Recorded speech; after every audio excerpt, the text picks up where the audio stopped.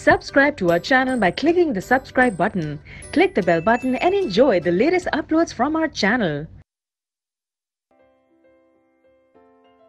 Question 4, how are clouds form? Clouds कैसे form होते हैं? ड्यूरिंग डे टाइम, दिन के टाइम में हीट की वजह से a large amount of water evaporates from various water bodies. बहुत सारी वाटर बॉडीज होती हैं जैसे रिवर्स, लेक, सी, ओशन. डे टाइम पर हीट की वजह से इन सब वाटर बॉडीज में से वाटर इवेपोरेट हो जाता है इनटू द एयर और इवेपोरेट होकर एयर में चला जाता है. A part of this water vapor also reaches the atmosphere.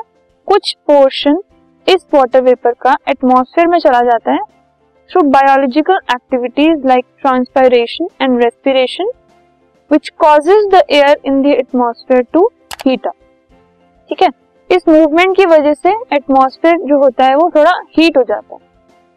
When this hot air rises, जब ये हॉट एयर राइज करती है और उसकी वजह से वो एक्सपैंड हो जाती है एंड कूल हो जाती है, which result in the condensation of water vapour. सो इस जो एयर है इसके अंदर जो वाटर वेपर होते हैं अल्टीमेटली वो कंडेंस हो जाते हैं और कंडेंस होने की वजह से वो वाटर ड्रॉपलेट्स बना लेते हैं. पहले वो वेपर की फॉर्म में होते हैं, कंडेंस होकर वो ड्रॉप्स बन जाते हैं.